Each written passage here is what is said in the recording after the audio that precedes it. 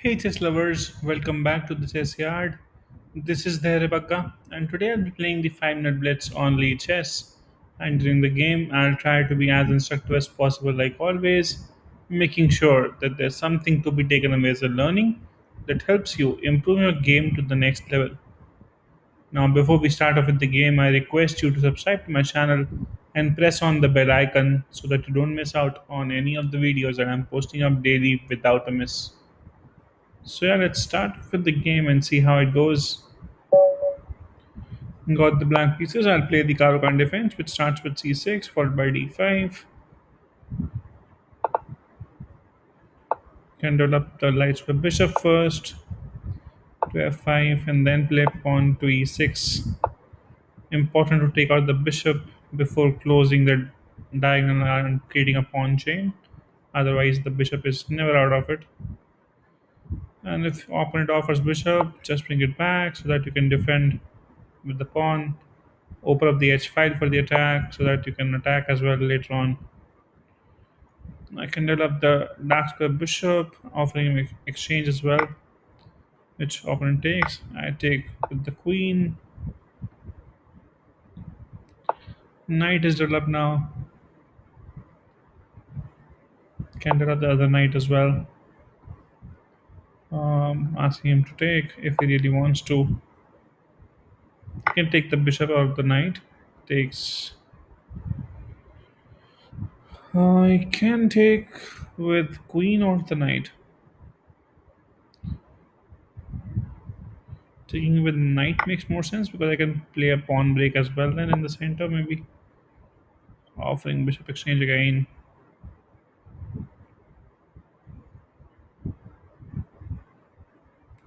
Let's play pawn forward, keeping castling options available on both the sides. And takes. I can take with the knight, attacking the bishop twice now with my bishop and the knight, so that now the opponent has to take, and I'll take with the pawn still.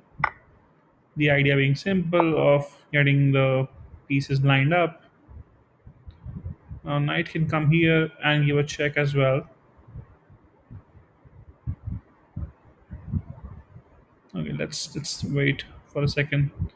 Knight here, he comes up. I can take this pawn. Then he comes here, and I'm kind of stuck with my knight there. So before doing anything like that, I need to castle first, making sure that I have rooks connected so that there's no problem happening. Now we can go with the knight either here or there. So he saves it for the moment. We've got a better plan. We'll go with here and then trying to go on f3, and that would be sticking very well to him.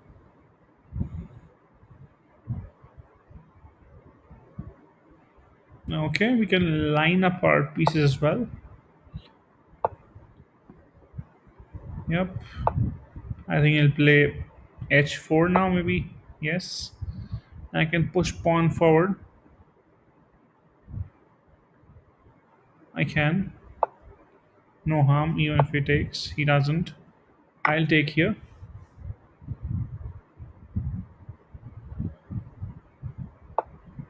Just trying to break through his defenses there.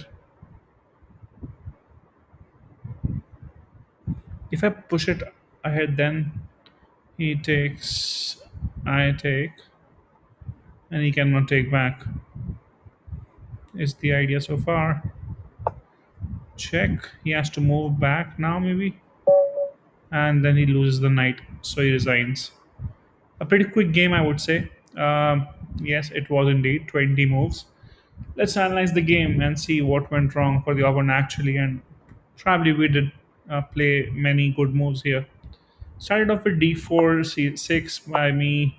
Opponent plays and bishop on f4. Generally, yes, if you can play queen to b6 because as soon as the bishop gets out of the pawn chain, you are weakening up your bishop, weakening up the pawn on b2 rather. So that is undefended now, and that's why queen to b6 makes sense at times. Uh, Even if opponent tries to develop the knight, you should generally avoid taking this. The thing is, after you take, opponent gets to have a good development, and that's all you could take there, and everything else is defended. Plus, you have moved a couple of queen moves. Rather, opponent has developed three of the minor pieces, which is very helpful. So try avoiding taking that pawn. Let's go back in the game where opponent played after I played d5 going for the center. Opponent develops the knight on f3. I play bishop f5. Important, as I said, mentioned in the game as well, that to take out the bishop out of the pawn pyramid, I would say here, that we created in the center. Otherwise, the light square bishop remains inside forever. Now opponent develops the dark light square bishop as well. We bring it back with the idea of opening up the h file. If he takes, he doesn't, castles rather. We try to exchange dark square bishop there. He plays c3. We reply with knight to f6, just a normal development move. Opponent comes in with the knight on e5. We try to exchange that. He does exchange as well. Yes, I can take with both the pieces. Computer is also like changing it. But I took with the knight, and then when she lines up, I just tried to force a pawn break in the center by playing e5. He captures now the pawn, and I take back with the knight, with the idea of this can defend the bishop as well. And now it's a bishop 4 stake. There's no other option for the opponent. It decides to take. I can take with the queen or the h file. I always like taking with the h pawn so that files get opened up. Opponent still doesn't play f4, which was pretty nice move, trying to develop the pawns as well with tempo, attacking my knight, also closing the diagonal for my queen. But rather, opponent plays g3, which is losing and on the spot. Uh, Threats were a lot there. Uh, yes, I considered going with knight over here, but then I thought once he comes up, what's the follow up move from here? And I was thinking that I can't take the pawn here with the rook. So I was just considering this, and this lose on the spot because after rook comes here, uh, I am losing my knight there. I cannot defend my knight. So that's what I saw in the game, and of course, uh, computer suggesting rather to go on g4. And now if opponent has to save, he has to just move the pawn itself, no other option, and pawn can only come here. And computer saying, oh, you can take on with the rook as well, sacrificing it, because this of course leads to checkmate. So you can definitely take on that pawn, and after queen moves somewhere, you can either bring back your rook or save the knight. So saving the knight by f5, but this is more complicated stuff. I went with basic, which is pretty much understandable. Uh, just castling on the queen side first, making sure my king is safe, my rooks are connected, and then I can go with my knight. Opponent sees the threat of now that the knight can come over here or here. Both the places are pretty strong, attacking the pawn, and rooks will be lined up. He tries to bring the king up and then maybe defend with the rook. But I went with queen first to f6 with the idea of giving a check from f3, and that's what he defends with by moving his queen there. I try to just double up the rooks. He tries to get the knight. I doubled up. And instead of defending with the rook there, he moved the pawn forward. Again, computer saying you can take on the pawn with the rook, but I don't like to play that aggressive for now. I don't want to spoil things.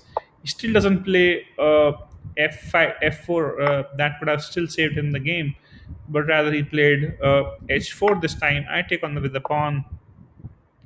He gets the knight on f3, and then I just played the best move in the situation because after I play the pawn forward, he has to move somewhere his king, and either of them loses big time. I can take with the knight as well. Knight is defended, so nothing goes wrong, and it's forcing him to lose the queen as well.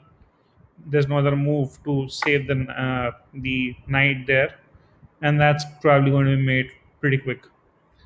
Yes, rook can come here. I can take the pawn. It's going down, just pushing my pawn forward. Maybe if rook up, I can still take. Because after he takes, I can just get a queen. He takes maybe with the rook, and then I have got two rooks versus nothing. So this can end up very quickly from there. As soon as he saw that his piece is going for a toss, he resigns, and that was probably the best he could have saved his time and mine both. So I hope you like the video. Do let me know your feedback. I enjoyed it. Do like it on YouTube as well. Uh, do share and put up comments as well. Let me know if something needs to be covered as a trap or an opening that you want me to. Thank you so much for your time. Take care. Bye bye.